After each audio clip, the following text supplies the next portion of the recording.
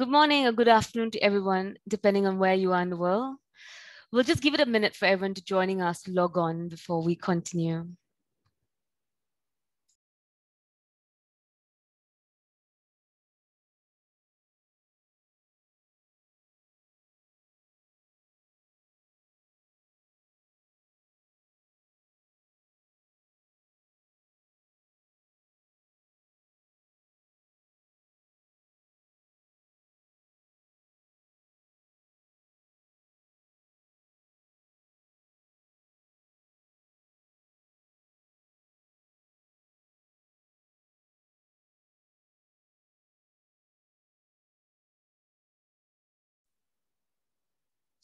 Okay, I've got the green light to proceed now, so we'll just make a quick start. Welcome to today's webinar on exploring the 3 E's in construction arbitration: evidence, experts, and efficiency. My name is Khushbu Shadatpuri, and on behalf of El Tamimi and Company, it's a pleasure for me to host you and be your moderator for today's session. Today's webinar is centered around salient features of construction arbitration. The 2019 Queen Mary International Arbitration Survey indicated that while parties still prefer international arbitration as their preferred mechanism to resolve construction disputes, there is a perception that construction arbitration takes longer, costs more, or entails colossal volumes of evidence than it ought to. Now, just to get your perspective on what you would consider as the most problematic aspect of construction arbitration, we thought we would start off with a quick poll on this. I should emphasize most problematic because ideally, we would all want to tick all the 4 options that you'd have on your screen in a moment. So this should pop up on your screens any minute now. While you consider one of the 4 options to the question, I will quickly introduce our speakers for today's session. Our first speaker for today is Dr. Zeina Obeid. Zeina is a partner with Obeid Law Firm in Beirut. She's qualified to practice in Beirut and Paris and acts as counsel in a number of international arbitration matters across the MENA region. She is also frequently appointed as arbitrator and tribunal secretary. Second, we have Dr. Krina Baltag, senior lecturer at Stockholm University. Krina has extensive experience in international arbitration, which involves her involvement as counsel, arbitrator, as well as head of an arbitral institution. Krina is also editor of a number of leading arbitration journals worldwide. Next, we have Dana partner at Eldon Law in Singapore. Dana is a New York and Singapore qualified lawyer specializing in international construction disputes. She has been recognized by the Singapore Business Review and the Lawyer Monthly Women in Law Award for her work in dispute resolution. Last but not the least, we have Tom Kapapa, partner and head of operations with HKA in Qatar. Tom's expertise includes working as a delay and quantum expert in complex civil and building infrastructure projects. He has been recognized by the Who's Who legal rankings in the last 2 years.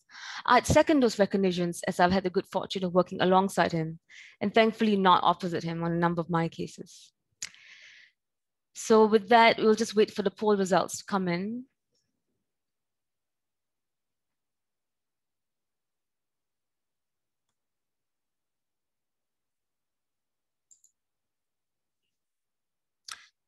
It's really interesting. It looks like people generally consider cost and the time taken in the arbitration, as well as large amounts of evidence, to be the most problematic aspects. So I think with that, this would be a timely place for us to start today's discussion.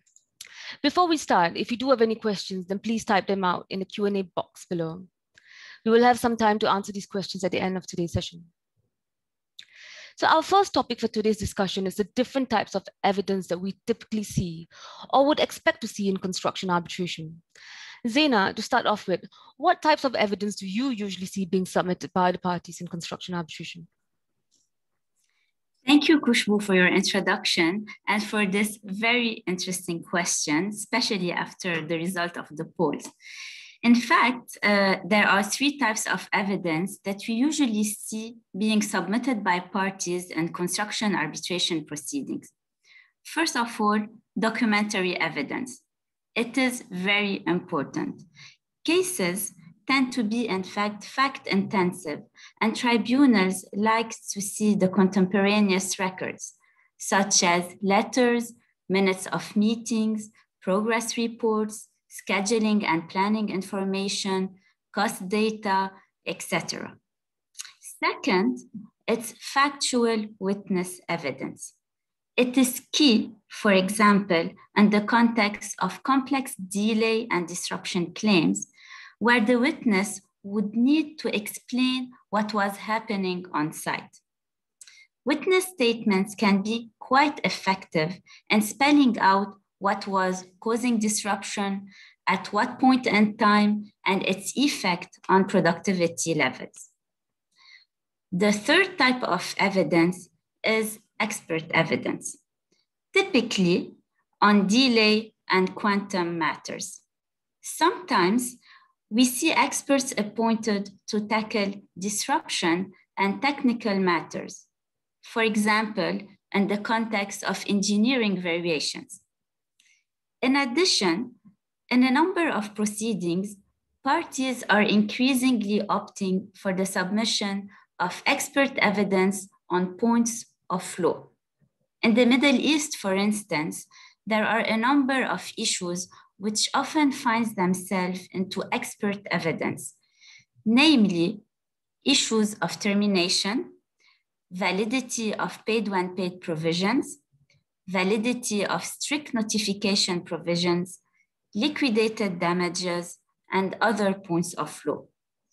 This often arises from the fact that a number of standard forms of contract, which are intended to operate in a very specific manner in a specific system, do not operate in the same way, for example, where the applicable law is of a Middle Eastern country. Finally, in some mega infrastructure cases, we see several experts on different disciplines in addition to millions of documents. Managing evidence becomes key from the tribunals and from the council's perspective. Council should present to the tribunal essential evidence and resist the temptation of flooding the tribunal with unnecessary documentation, which is not conducive to the efficient disposition of the matter. Thanks, Zaina. And that's very interesting because efficiency is a topic we're going to come to in a few questions down. But so Zaina, you touched on documentary, factual, technical expert, and legal expert evidence. Krina, are all these different types of evidence equivalent to each other in value, or is there a hierarchy in that some types of evidence have a higher probative value than others in arbitration proceedings? Thank you very much, Khushbu, and I hope everybody can hear me well. Thank you to my dear colleagues for this interesting discussion, and to Zaina for setting the scene on the evidence. I agree that construction arbitration, construction disputes usually see generous variety of different kind of evidence and in considerable volume. But I have to disclose one point is that in the past years, I could see that arbitrators, they're trying to go green on this as well. So from the early days when I started to arbitrate with rooms full of documents that could not fit in one room maybe, now we're moving to maybe a pen drive or even a transfer through secure databases. Now, different disputes may see, as you could hear, different type of evidence. Some may see limited use of this kind of evidence. If we take the example of a straightforward dispute dealing with non-payment of an IPC, but when you compare to other complex disputes that Zaina was mentioning, where perhaps there is a need of material evidence, for example, samples removed from the structure of the construction and tested, and of course, site visits and so on. And also what is interesting, and I think in particular to arbitrators, is that there are certain peculiarities when it comes to evidence in construction disputes. Just to name one example, the factual witnesses, as mentioned by Zaina, these are usually highly technically qualified persons. So there's a really fine line between factual evidence and expert evidence, I would say. But of course, this is all useful. And your question was, is there a hierarchy of the evidence? So what should the tribunal do when faced with different kinds of evidence presented? And my answer is the tribunal would not or should not have a pre-established hierarchy of the evidence submitted. That is, documents, contemporary documents to be worth more than a site visit and so on. Of course, the intimate conviction of the arbitral tribunal cannot be ignored, but one has to start, of course, to look at the arbitration rules and laws applicable and see if there is any guidance there. And you'll be surprised to find out that there is not much in there.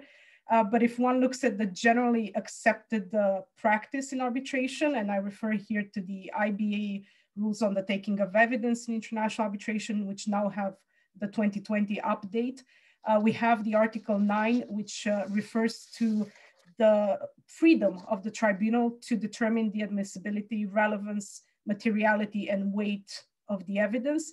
And also where there is a failure by the party to submit evidence, of course, the tribunal may and has the opportunity to adopt adverse inferences. But of course, and this Article 9 obviously is in line with the different arbitration rules, including with the UNCITRAL arbitration rules and so on.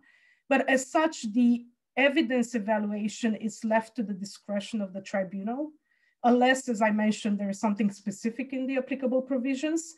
The tribunal shall determine the weight and sufficiency, because this is something that Zeina mentioned or alluded to, the weight and sufficiency of the presented evidence. And of course, this also is very much linked to the efficiency of the arbitration proceedings.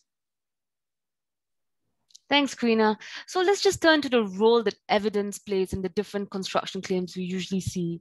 Those of us involved in construction disputes know there are some claims that have a higher threshold or higher standard of evidence that have to be met for a successful claim. Overhead and profits is one of them, but that's a discussion we'll leave for a different day. Today's discussion will focus on disruption claims in particular.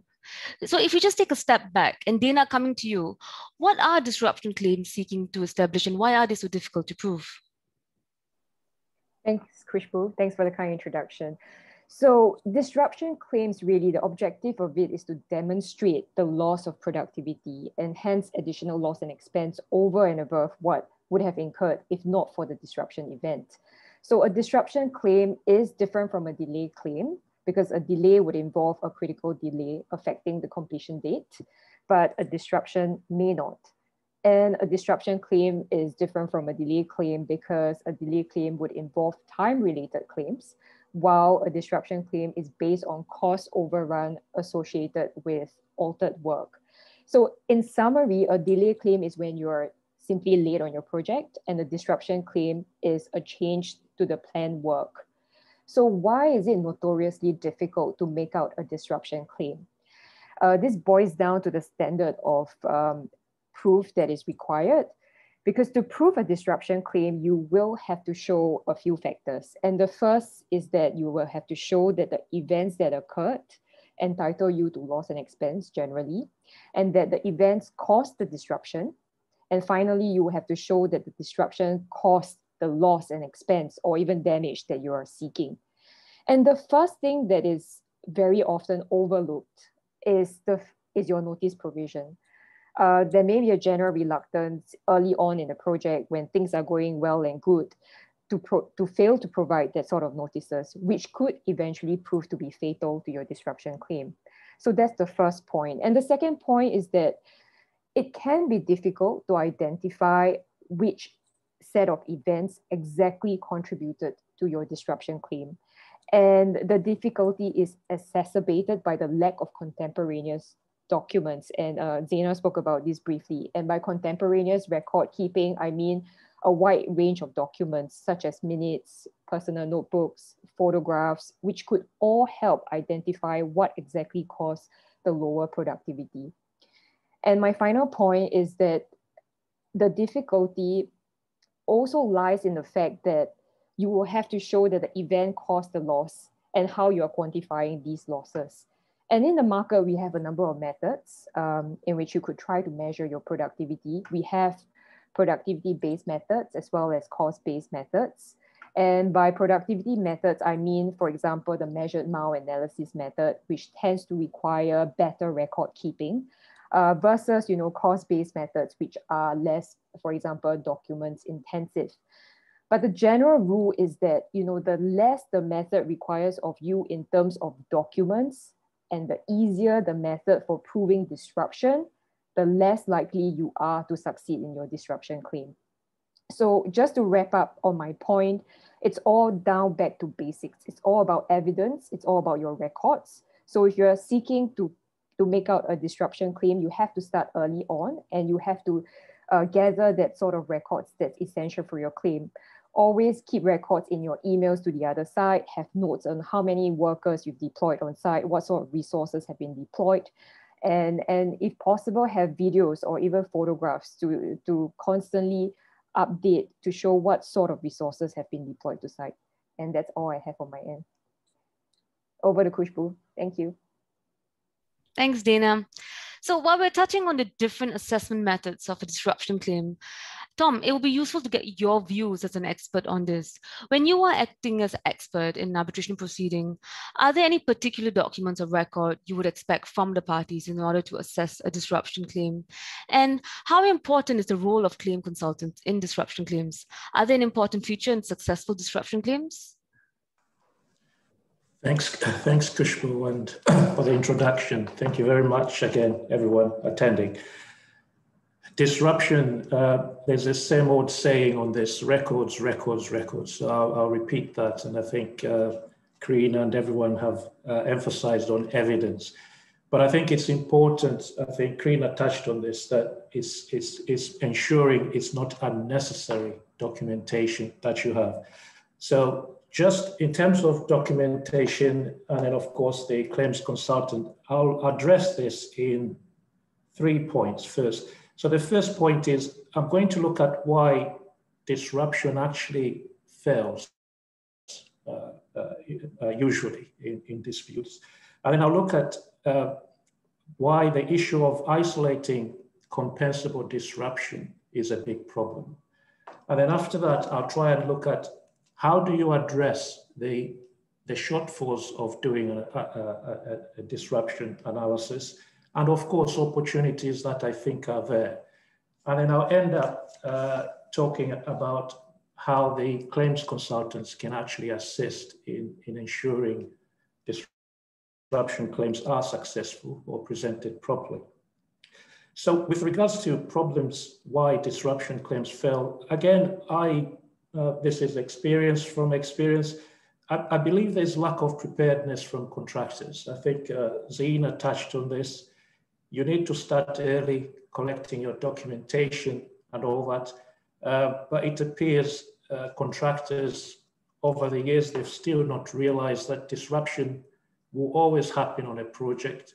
The issue is whether you can recover some of the loss and expense due to employer events. So disruption will always happen, but contractors are always not prepared for it.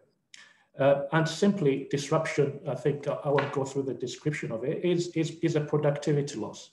And it's obviously relating actual loss and expense to that productivity loss, which a contractor or project will always suffer. But it's really trying to establish what can be compensable from that. And that's the biggest issue. And of course, disruption will always happen because contractors own methodologies or sequencing of work or planning of works will contribute to disruption. And of course, there might be employer issues as well. So it's important to keep your records from the start and not to wait at the end of the project, which is usually the case, and raise the disruption claim. And of course, you might have witness evidence, but that is after the fact. And unfortunately, disruption is an actual event. So you only incur loss and expense when a disruption happens. It's not a future event. And therefore, you need to start before, for every project once it starts. So the issue of isolating what I'd call compensable disruption is clearly the biggest problem is when you look at how disruption evolves on a project, there's so many issues that would lead to it. You've got logistical issues, you've got supplier delay issues, you've got over mobilization of resources or under mobilization, you've got sequencing of work, there's also mismanagement of resources on site. All these matters are really a contractor's problem when you look at them. Of course, these may be increased or exacerbated because of employer changes, but it's important to try and isolate what would be because of the employer changes, because these issues will always happen on a project. So like I say, you might have lack of access, which is an employer issue, and that may increase the effects of logistics on site. Not to say that you won't have logistical issues on site anyway, but you always have that. So it's the isolation of those issues to try and isolate what evidence you actually need to support your disruption. So I'll look at addressing the criticism first before I get to the information that's required. So usually in my approach is I try to look at what the criticisms will be to a disruption analysis. And these are usually, like I say, trying to isolate what is compensable and what is not. And it's always worth trying to look at disruption in different analysis, if you like, using the measured MAU, which is, I would suggest is the best methodology you should choose, and to look at it in different scenarios. So you can look at it in area-wise, you can look at it in trade-wise, you can look at it in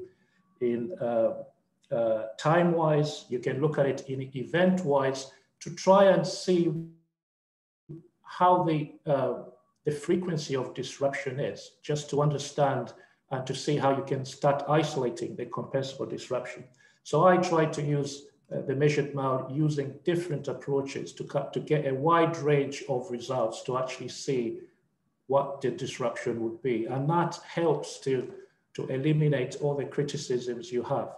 And I call this as an opportunity, because if you are a claimant's expert, it's usually the case that the claimant's expert will assess disruption.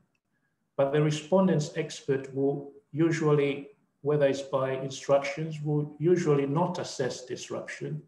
And the approach will be to critique the methodology of the claimant's expert. So there is an opportunity here in the sense that if you address the criticism that will come in, and it's really the tribunal's decision to consider whether disruption did happen or not based on evidence, factual evidence and all. I think there's an opportunity for the expert, for the claimant to actually push a disruption claim over the line. So having said all that, so when we look at information, again, I go to preparedness.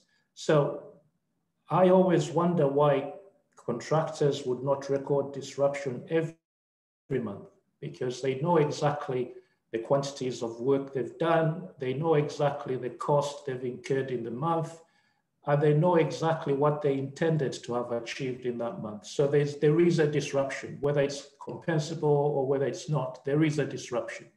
So I always wonder why they would not, I think Dana raised the issue of notification.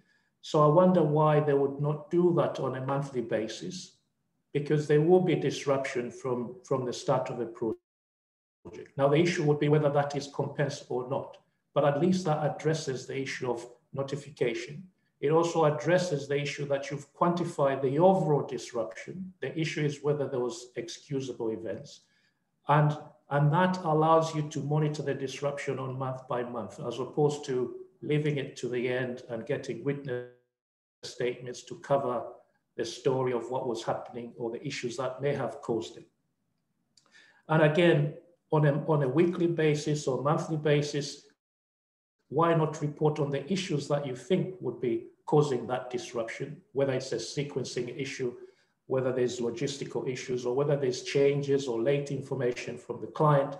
Why not record it on a weekly basis? Because then the witness statements of fact, which will be written 4 or 5 years down the line, there's already record that supports that, as opposed to try and reflect and remember what happened 4 years before. The other major documents, again, for me, I look at is the progress programs. So progress type of disruption analysis is obviously very favored. It's obviously the measured mile and it's project specific. The most important document which people sort of underestimate is the look ahead programs.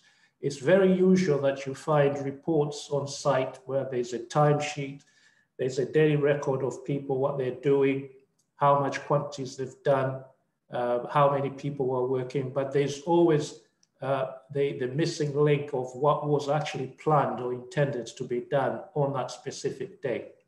So the fallback to that is the weekly look ahead programs, because these are the immediate sort of plans of what's going on site on a day-to-day basis. And that gives you the understanding of what the project team is planning to achieve on a weekly basis. So that's the usual important document. You also need marked up drawings. Now, these are important because they actually tie up to the look ahead programs and also tie up to the daily reports, which record activities and planned or actual quantities that have been achieved. So these are the ones I always see as the most important documentation. I think the disconnect now comes to the allocating cost, actual cost to all these specific activities. As you would understand, on big projects, you may have 10,000 laborers on site, so it's very difficult to actually allocate where the cost is. A lot of projects now, they're using electronic biometric sort of record of people on site, so that evidence is quite important. And that can be tied into the employers or employees or laborers' wages or invoices from labor supply companies. So it's always important to try and tie this. It's very difficult to tie the actual cost, and unfortunately, disruption is actual loss and expense. So you have to tie that back in. The other thing is to try and to ensure I've used this as rate of progress notifications. Now, one of the criticisms that disruption faces is how have you assessed the contractor's shortfalls? And normally on projects, engineers will be issuing rate of progress notifications specific to matters or in weekly meetings or in monthly meetings. It's always important that the expert actually considers this, because if the expert has actually considered these issues and assessed them, it's always likely that you are covering the issues that are deemed to be contractors on shortfalls. And of course, you've got monthly reports, monthly updates, which you can look at.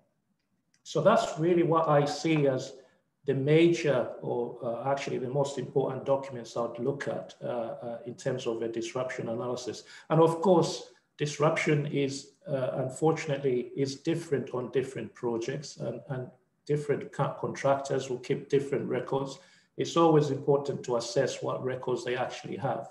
But unfortunately, the threshold of actually getting a disruption claim or a quantum expert to actually get it over the line, the threshold is very, very high. So unfortunately, it's records.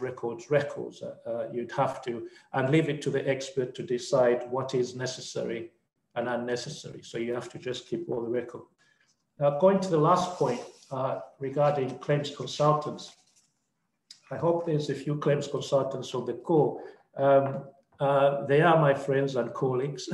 I think to be fair is, I think if claims consultants are used proactively, I think they are very useful to this process, because they clearly understand what's required to do a disruption analysis, so they can assist the contractor to set up these systems to ensure that the record is is being monitored and addressed on a constant monthly basis. Unfortunately, claims consultants are only brought in at the end. And unfortunately, being claims consultants, the evidence or the approach of how they do the analysis, again, may inflate the disruption claims, and that becomes a problem for the client, for the expert, and of course for the credibility to the tribunal. So I hope claims experts will agree with me on that. If they were used proactively as opposed to reactively, I think they'll be very useful to the process. Thanks, Tom.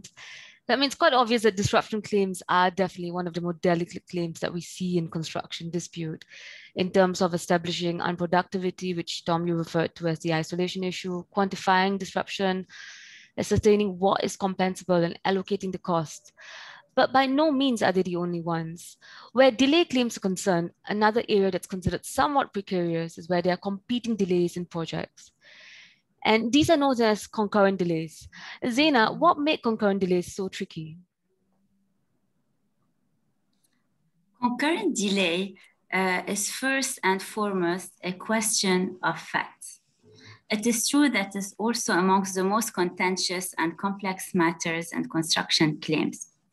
To start with a basic definition, concurrent delay is commonly described as circumstances where two events, one within the responsibility of the employer and another within the responsibility of the contractor, might be regarded as causing or contributing to delay on the project. More precisely, John Marin-Cuissy defines concurrency, and I would like to quote here, a period of project overrun, which is caused by two or more effective causes of delay, which are of approximately equal causative potency. The emphasis here is on the notion of equal causative potency.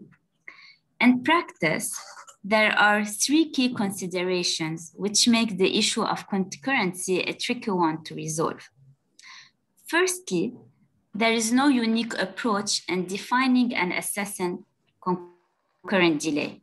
It is therefore important for contracting parties to pay close attention on how to draft clauses dealing with concurrency in their agreement. For instance, the parties could focus on properly characterizing concurrent delays and defining the boundaries of entitlement to time and monetary compensation in the event of concurrent delays. The second challenge is to prove true concurrency. Since the parties need to prove that both events cause delay, one by the employer and another by the contractor, and are of the same magnitude, this is not an easy task. It is a factual issue. To take an example, in hospitality projects typically composed of several buildings, a contractor caused a delay event which may occur at the same time as a non-employer delay event would not necessarily be considered as concurrent delay if the contractor delay happened in another area which was not in the critical path. So as I said, it's a factual issue that needs to be proven, and facts has already been dealt with Dana, Tom, and Krina. It's very, very important. It is therefore important that parties focus on delineating in their submission the process that needs to be followed to prove or disapprove the presence of concurrent delays, as well as the financial implications of a finding of a concurrent delay. In relation to the last point that I would like to address, in addition to the contract, the applicable law is often a relevant consideration to determine the legal consequences on entitlement of an event of concurrency. So the knowledge of the applicable law is very important. This is what I had to say, and back to you, Khushbu. Zaina, thank you. Actually, that's quite a good elaboration on concurrent delays, I have to say. But just Tom, coming back to you, as an expert, what are the possible ways that experts usually tackle the issue of concurrent delays in their delay analysis? Thanks, Khushbu and Zena, for that. Again, I'm the orthodox expert here. I do both quantum and delay, so I live by this road on this and I buy it. So concurrency, unfortunately, and I won't go through the definition. I think the definition, if it was followed, it's a very narrow definition of what would be concurrency. So if that was adopted everywhere else, I think the issue of concurrency will be very minor. I think the problem is how different regions see what would be concurrency and what is not. So, and this is why I suspect contracts will stay away from trying to define it, just to leave it open for people like me to try and convince everyone on the call this is concurrency. So I'll try. So it is very narrow view, and if you follow it, concurrency, it will be very difficult to actually show that there's two activities happening at the same time having an equal impact on the completion. It will be very rare to do that.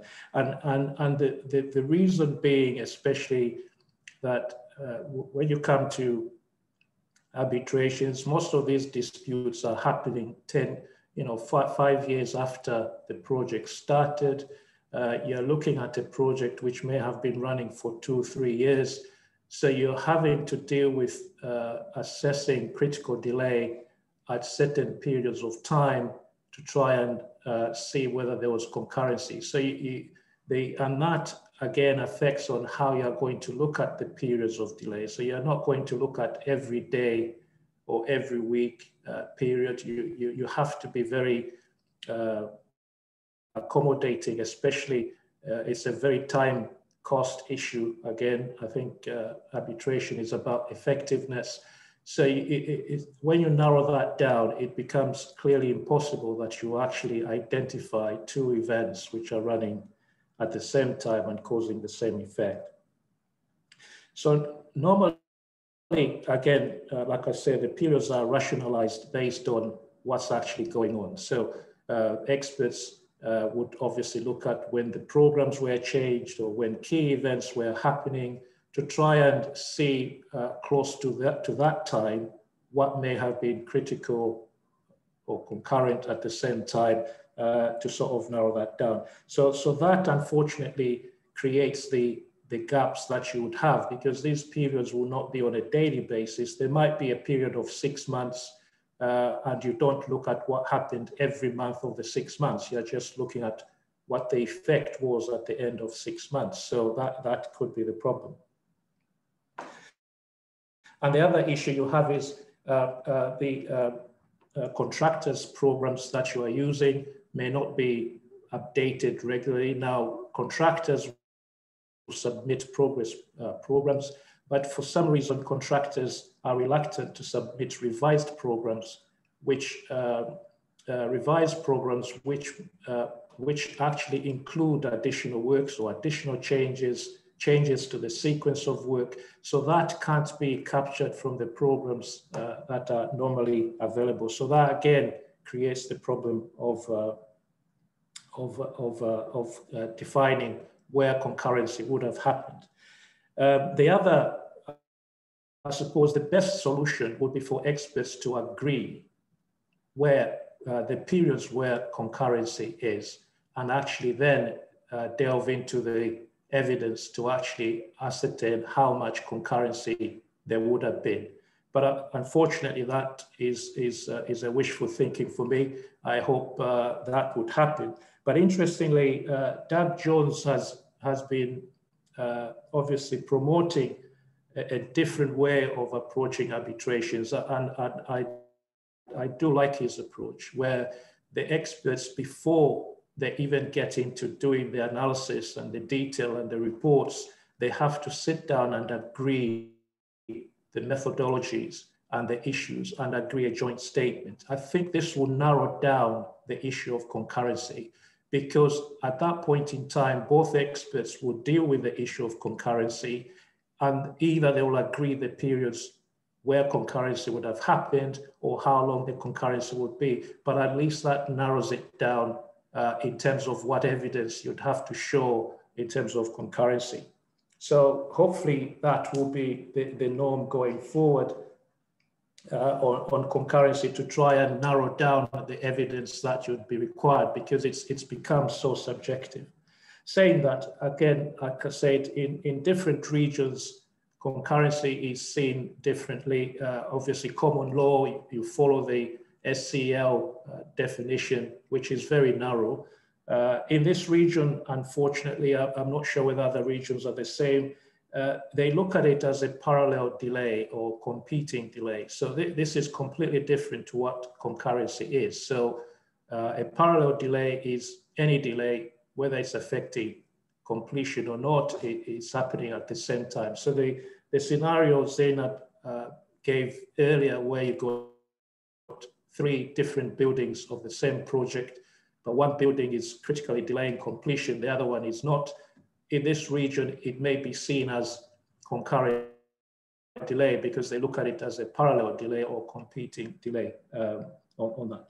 So again, my approach with concurrency, never mind the issue of hopefully agreeing with the expert before, particularly because concurrency is a defense by the respondent with regards to prolongation.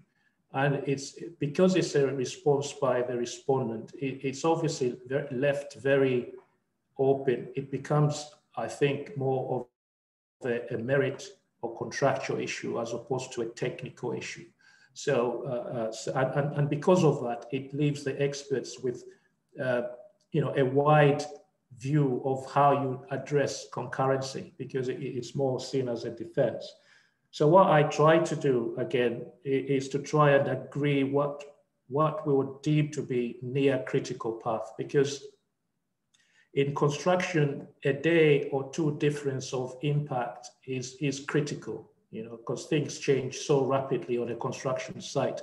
So it's to try and define what you would see as near critical, so that this issue of having 2 events having the same impact on completion, if they are near critical, then at least then you agree that they would be deemed to be concurrent. So the near critical definition is, I've tried to find this, but it's not there specifically, but I always see it as in a lot of construction projects, the specification of how the program is set may define each activity to be the longest activity duration should be 14 days or 28 days.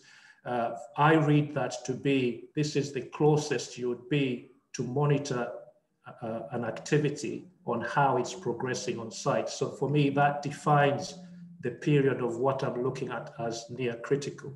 In some projects, it could be 14 days for maximum length of activity. I use that as actually defining how closely monitoring the program should be. So 14 days becomes near critical. So that's, of course, and once you get that, then you can actually look at the float paths, not critical path, because critical path will be one critical path, is to look at the float paths and try to do a but-for sort of approach, where you look at all float paths which fall within the near critical and actually assess whether they are caused by employer or contractor, to actually try and narrow down what concurrency is. So this is more of a elaborate technical side of it, but hopefully Doug Jones' recommendations are really embraced in the industry. I know this is about delay, but I'll just mention on the quantum side. So on the quantum side, again, if experts are probably brought on the involved much earlier on, the approach to concurrency can be, there's an opportunity to ensure that the issue is minimized. The scenario Zena actually gave is you got 3 towers on the same project. So what I normally try to do is to define what you would call the common team, which is the common project management team. So these people will be on site for the duration of the project. And then you will have the task management team. So they are managing each building. And once each building is finished, you can demobilize them off-site. So long as you can separate or isolate these resources, then you are left with the common team, because the common team will be affected by concurrency because they are the ones on the critical path. And that, again, is a way to hopefully maximize opportunity for the claimant to deal with concurrency. Tom, thanks for this. These are all really interesting and relevant issues in construction arbitration that we could spend hours and hours discussing. I mean, the joint statement that Professor Doug Jones advocates, which you touched on, that's obviously to assist the experts to narrow the dispute between the parties early on. And that helps with the efficiency in construction arbitration ultimately. That's our third E in today's 3 E's, efficiency. Efficiency in construction arbitration essentially means that all of the procedural aspects of the arbitration and the substantive aspects of the claims are satisfied in a cost-effective manner. Karina, it would be very useful for our joiners today to get your thoughts on how achievable is cost-effective construction arbitration, and how important is the choice of counsel, arbitrator, and expert in achieving this? Thank you, Khushbu. It's rather difficult to discuss efficiency after we heard how complex the disputes are and how voluminous we have the batch of evidence and the experts and so on. But I think I can assure you that construction arbitration can be efficient, and most of the proceedings are indeed efficient. I would like to highlight that, going back to what Tom was mentioning, it is important that everybody that is involved in the arbitration proceedings adopt an efficient strategy, an efficient coordination, as well as an efficient management of the dispute. So it's not only about arbitrators, it's also about, as you said, Khushbu, about the parties. It's about the experts. Everybody involved will have to do their part, and I'll get to this in a second. What is, I think, very important is that usually arbitration institutions that in general manage, administer the construction disputes, they tend to be proactive and support those involved in the arbitration proceedings. And they do that either for the secretariat, for the counsel involved, or they do that by providing certain guidance, written guidance, to arbitrators or to the council. And one very good example of this is the ICC's Commission report on construction industry arbitrations. And I think this is useful, and for those interested who are listening, they update it regularly. Starting with 2001, ICC provides this report, and it's really relevant because it encapsulates the practice of construction arbitration, as well as with giving useful advice. It is true that the ICC report it's intended primarily for arbitrators, but as I said, it's very useful for everybody involved. So from my experience, I would say that the key to efficient provisions, to efficient proceedings would be the early management of the case, that's first. Establishing different checking points, in particular where we have complex arbitration proceedings with several claims, counterclaims, amended claims, and so on. Third, ensuring that the amendments of the procedural calendar are limited or non-existent, hopefully. That's the ideal scenario. And fourth, the streamlining of the arbitration and also of the evidence, which is something that I'll not touch upon.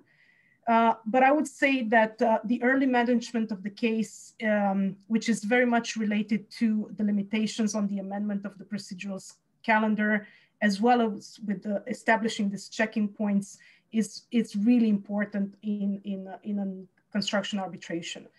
And we have to admit that obviously these are arbitrations conducted by big teams of counsel, as I said, expert witnesses, And of course, the arbitrators and everybody will have to find a common time to deal with the arbitration proceedings, either case management conference or pre-hearing calls or hearings.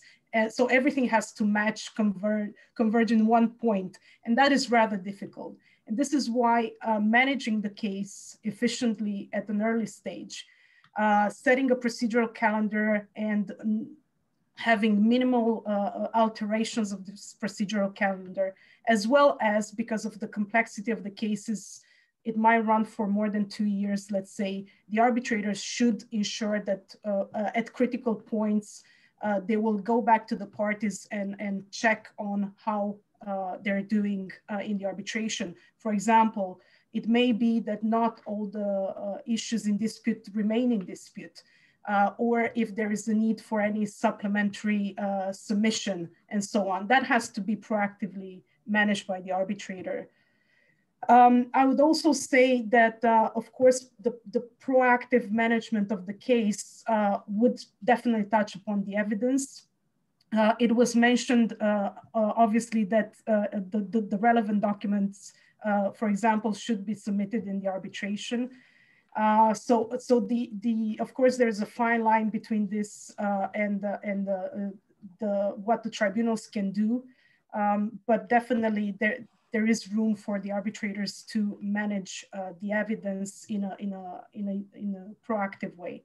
The rounds of written submissions, we know that not always it is necessary to have 2 free rounds of written submissions. Of course, managing the bifurcation of the proceedings, numerous construction arbitrations will see intermediate phase dealing with the DAB, with the DAB decisions and their binding effect. So that has to be also managed because obviously it impacts the procedural calendar.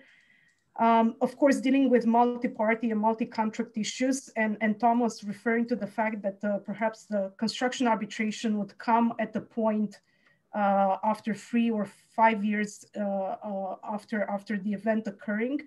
But we also see quite often arbitrations occurring, many arbitrations actually in the same project occurring, and arbitrators will have to deal with previous arbitral awards issued and how that impacts the present arbitration. So it's a massive complexity in this sense. Of course, on streamlining the case, and I'll not touch too much upon this, each tribunal has its specific approach. For example, arbitral tribunal may want to require the parties to submit an agreed chronology of undisputed facts, which is sometimes quite difficult, quite impossible to achieve, but very useful. Also, for example, list of key personnel, key persons, as well as glossary of terms. These are very useful and would save a lot of time to the tribunal. And some tribunals prefer, as I said, in complex arbitrations with numerous pleadings, they would prefer to have a working document. We usually call it the Scott schedule, where we record the pleadings of each claimant and respondent. And this in particular is useful just to have an idea of what is disputed and what type of evidence is submitted, and obviously having a more efficient proceedings. Of course, the documents that are submitted in the proceedings, I would say that this circles back to my first points, but I will not, I'll leave this for a subsequent question. So in today's poll earlier on, 1/3 of our joiners actually thought that the large amounts of evidence and documents were for them the most problematic aspect of construction arbitration. Now, Quina, you alluded to this. One way to control cost in arbitration is to streamline evidence. And Dana, do you just want to weigh in on this? How would you do this? And what is the role that smart technology play these days in streamlining evidence in arbitration proceedings? Thanks, Khushbu. So one way to go about streamlining evidence, especially in construction disputes, which are very document intensive, one way would be to consider employing electronic discovery platforms. because discovery itself is very often the largest expense that a client would incur for a construction dispute. And just speaking from experience, the benefits of employing an electronic discovery platform in your construction dispute would obviously be savings in discovery costs for document-intensive disputes, because there is a systematic process for data to be collected to ensure that all relevant evidence is actually captured. And then it goes through a process of deduplication to ensure that all repeat documents are completely filtered out and that counsel will not have to spend time looking through those documents. And there is also a process to ensure that relevant documents are then chained together. You know, for example, when you have email chains, all these relevant documents, if they are one chain, the platform would allow you to actually chain these documents together. That's of course after you have applied the keywords that you want to apply to filter out all the irrelevant documents. And finally, there is a coding process where you can actually tag the documents that are relevant for privilege. So if you want to exclude privileged documents, you can actually tag those documents to say that they are privileged and that they should not be looked at by the opposing party. But that said, of course, there are issues that we have to be alive to. Before one purchases an electronic discovery platform, it's important to check its capabilities, especially whether that particular platform is able to work through documents of different file formats, what sort of file formats you are talking about in your project. And also language capabilities, you know, especially for cross-border disputes, if there are foreign languages that are involved, whether the electronic discovery platform is able to work on that particular language.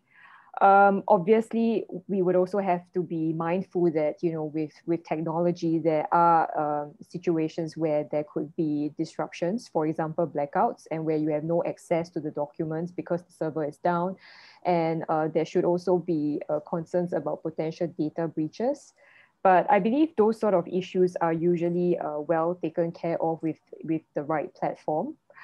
And finally, the last issue that I want to talk about in employing technology of this nature is that there could be potential time and monies that are now spent on the fight between lawyers, between counsels, on what the appropriate keywords are to use to be employed in the electronic discovery process.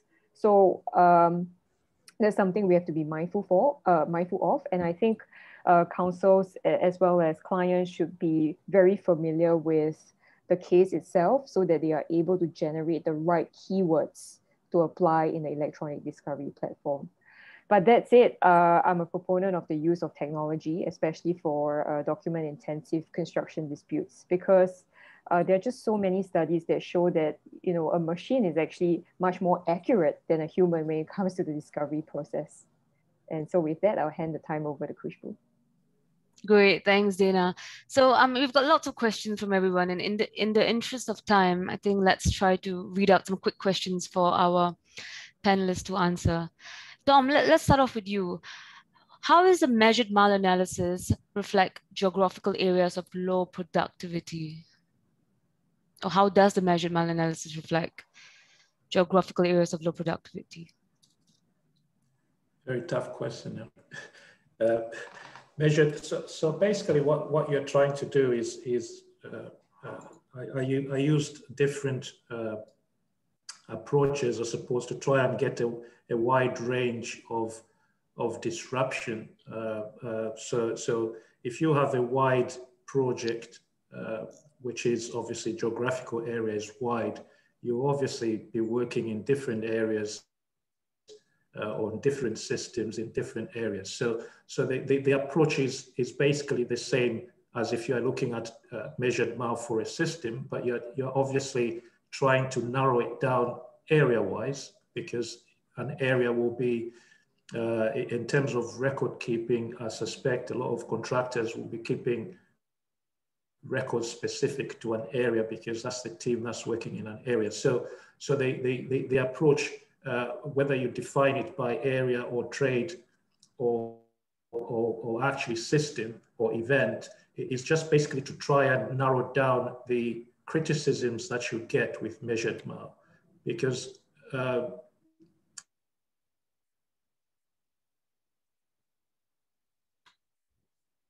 Tom, sorry, we can't hear you.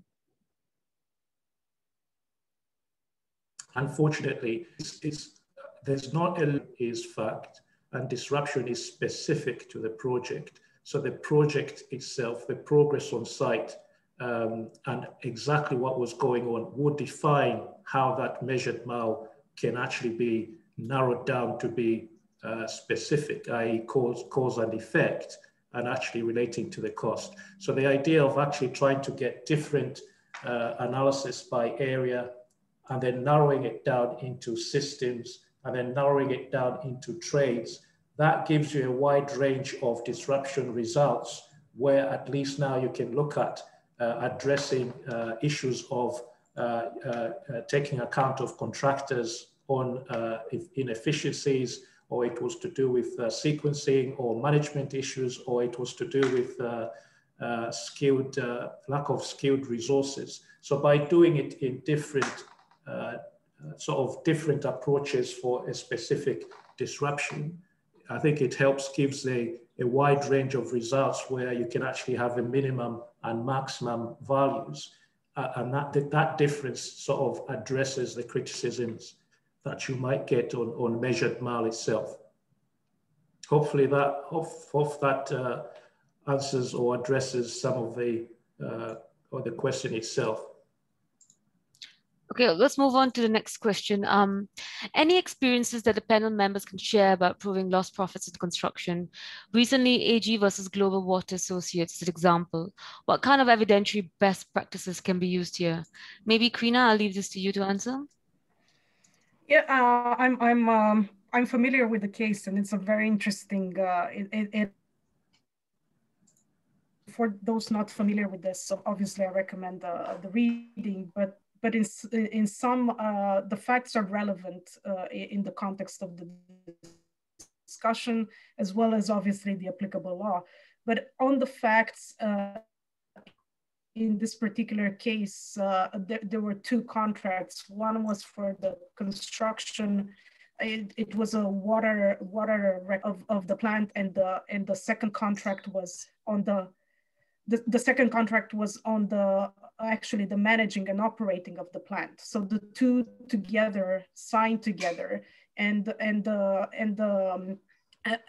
owner was obviously a government, the BVI in the context. And in the arbitration, the tribunal found that there was a breach of the contract of the first one by the government of BVI, because it failed to provide the site of the works. But the tribunal rejected the claim for loss of profits of Global Water, which was under the second contract for the operation of the plant.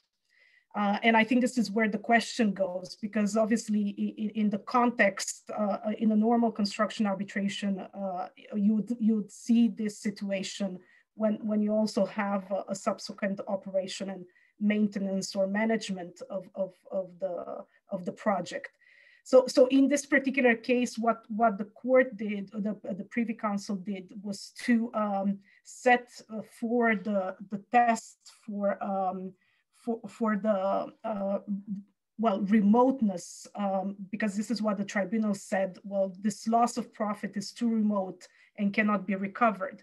So the Privy Council looked at the facts, looked at the law first of all, and look at the criteria used to establish the existence or not of remoteness of the loss of profit. And what was critical in the decision was the fact that at the time of the conclusion of both contracts, both parties knew that there would be profits arising out of this. So obviously it relied heavily on the facts, the fact that the contracts were signed at the same time, the fact that the government obviously knew that the water reclamation plant would be operated, and obviously there will be profits out of this. So the Privy Council admitted the appeal. But again, in a normal construction arbitration, I would say that you'd see this, and I'm sure that Tom and Dana and Zina, they probably have examples when this situation would occur. But it's a high threshold, obviously, to meet. Thank you, Karina. Zaina, next one's for you. How do we limit the scope of cross-examination in construction arbitration proceedings? Thank you, Kushbu. This is a tricky question. Limiting the scope of cross-examination, here we have to take into account some key consideration, which is due process. So generally in arbitration cases, the parties, the tribunal would ask the parties to agree on a time envelope, and each party will is free to use the time as it wishes.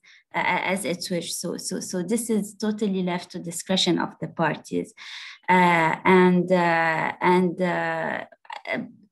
like as long as each party has equal time and there is an equal time to be heard, that would be fine. So limiting the scope of cross-examination is a bit tricky, especially in light of the due process.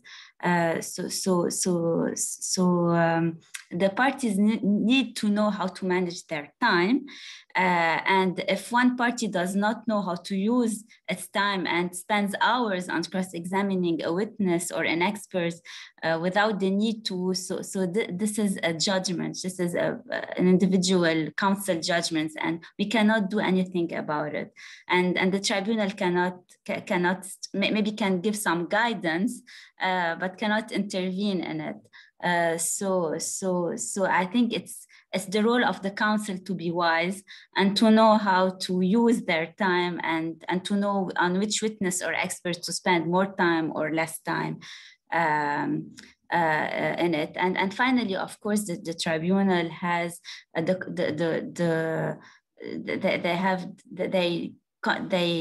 they know how to conduct the proceedings. And of course, if a witness is cross-examined or there are some questions that shouldn't be asked, so this is the role of the tribunal and the conduct of the proceedings. So I hope this has answered the question. I'm sure it has. So we'll just move on in the interest of time. Dana, how is COVID-19, the relevant legislation and social distancing measures in particular affect disruption claims, and how can this be quantified in time and cost?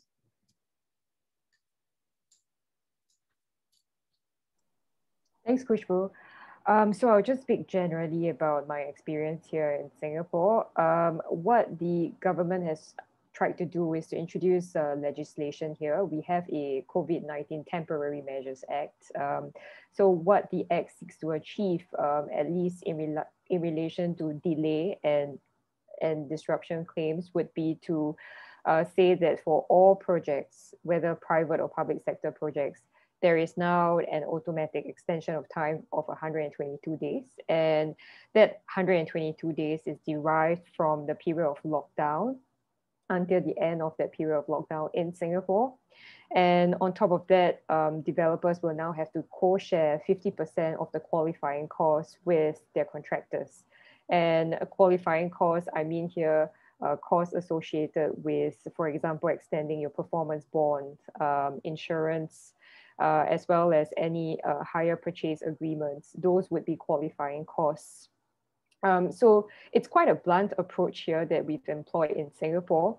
And if the amount of time that is awarded under the automatic extension, as well as the amount of monies that are awarded under that 50% co-sharing method is not sufficient, then contractors will have to fall back on the contract. And that would mean that they will have to fall back on the records that they have in proving their claims for disruption and or for delay. Yeah. Thanks, Dana.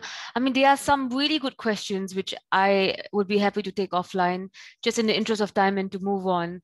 Before we conclude today's webinar, let's hear from our speakers on their top tips in construction arbitration.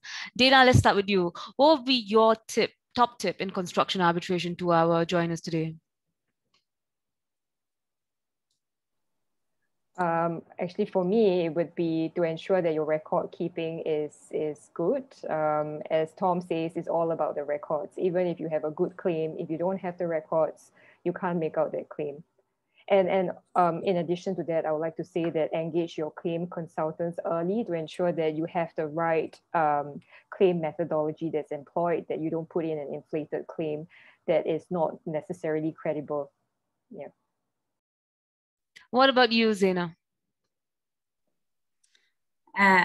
Of course, I totally agree with Dana. If I want to add from a counsel perspective, you need to know the facts.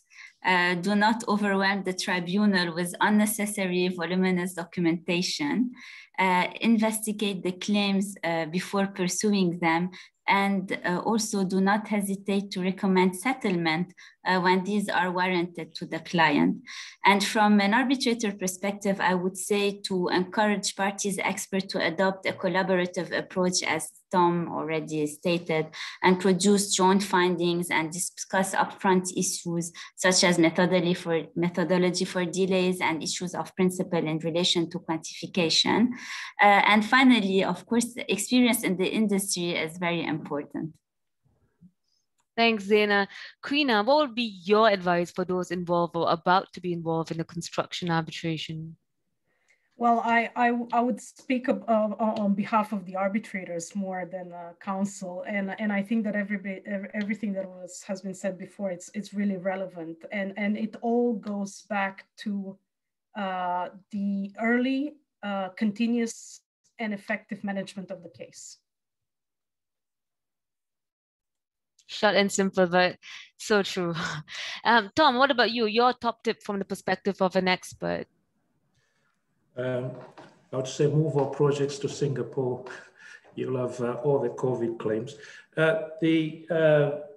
For me, I think it's disruption is a lost opportunity because contractors are just unprepared. It's an elephant in the room, which they should actually start managing from day one. Okay. Great. So with that, we will close today's session. Thank you very much for everyone who took the time to attend today, to our speakers for graciously accepting my invitation to participate in today's webinar, and to Ultimimi's events team and Joanna in particular for all our tremendous hard work behind the scenes to make this event a successful one. I look forward to receiving any of your further comments or questions through email, and we would be very happy to continue our discussion on this interesting topic offline. Thank you and enjoy the rest of your day. Bye. Thank you. Thank you.